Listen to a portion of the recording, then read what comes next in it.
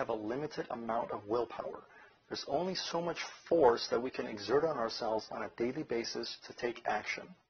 The key to overcoming laziness and getting into action is motivation.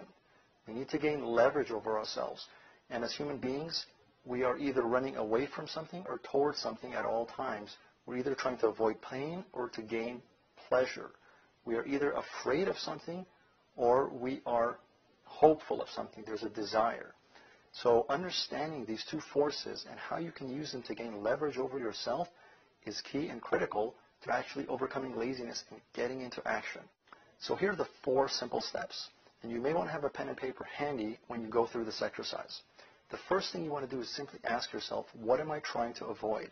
What do I not want? And be very clear about the result and the consequence of not taking action. The second question you want to ask yourself is, what do I want? What is it that I am actually aiming for? What is it that I could potentially achieve if I were to take action, if I were to move myself and really do whatever it takes to actually get a result? What is the best possible outcome? So number 2, what do I want? The third step in this process is to ask yourself, what's the next step that I can take? Simply the next step. Not every step along the way, but just the next one.